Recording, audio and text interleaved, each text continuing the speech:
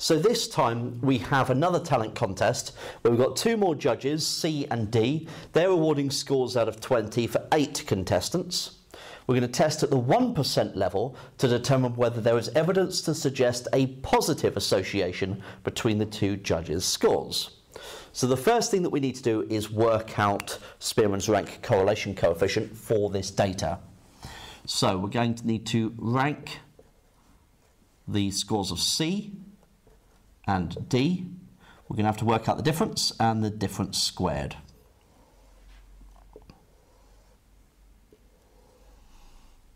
Okay, 1, 2, 3, 4, 5, 6, 7, and then we've got the 8. Okay, so we're going to rank C first then. Let's go in with 20 being the strongest then. So 20 comes in first. Then we've got the 19, which is second.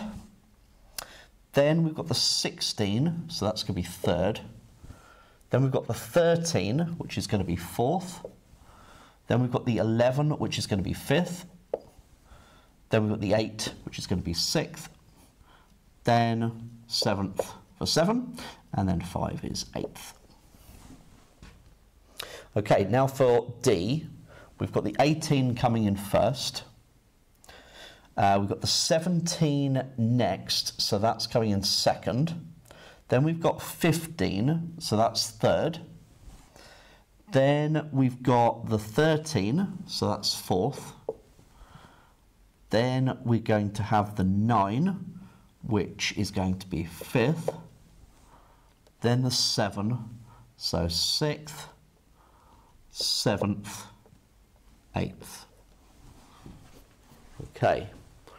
Right, let's find D then, the difference between the ranks. So minus 1, 0, 1, 0, minus 1, 0, 1, 0. Squaring each of those, we're going to get 1, 0, 1, 0, 1, 0, 1, 0.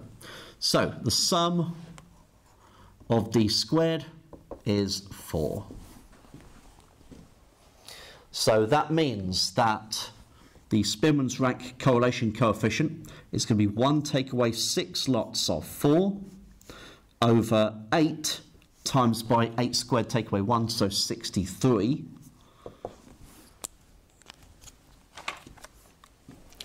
So 1 take away 6 times 4 over 8 times 63.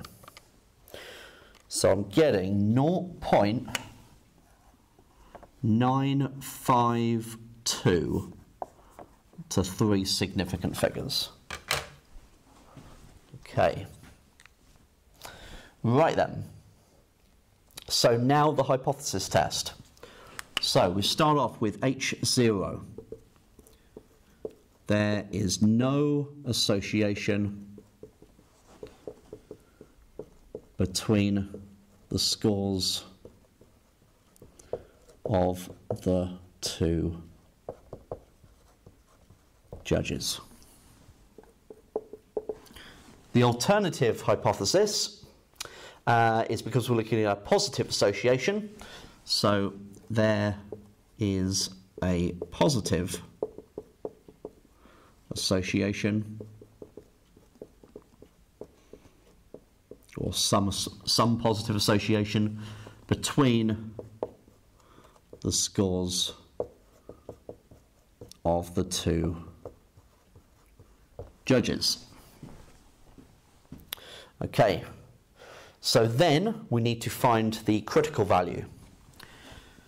For n equals 8, the 1% critical value, because we're looking at a 1% significance level, is, so we go to page 12 of the formula booklet on the right hand side. So we're going for a one-tail test at 1%, and n is 8 is 0.8333.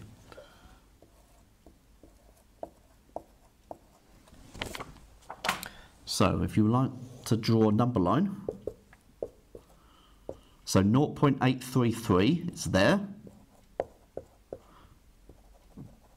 So that is my critical region, and 0.952 is somewhere in there. So that means, because it's in the critical region, we need to reject the null hypothesis.